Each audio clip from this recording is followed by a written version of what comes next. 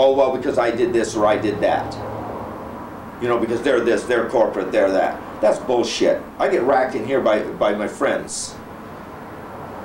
You know, in this business here, I've already been racked over $1,500 worth of stuff. Airbrushes, paints. By my own friends, my homies. You know, the kids that I work with. Oh, we talk about morals and values? You're fucking bandits. When you rack, I don't care whether you rack from corporation or whatever, you're still a bandit. I don't care what you put up to get somebody's attention. You've robbed from somebody or something to make a message that doesn't do anything for you because you got a mask on. Your statement means what? What does your statement mean?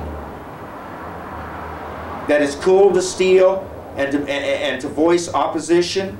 But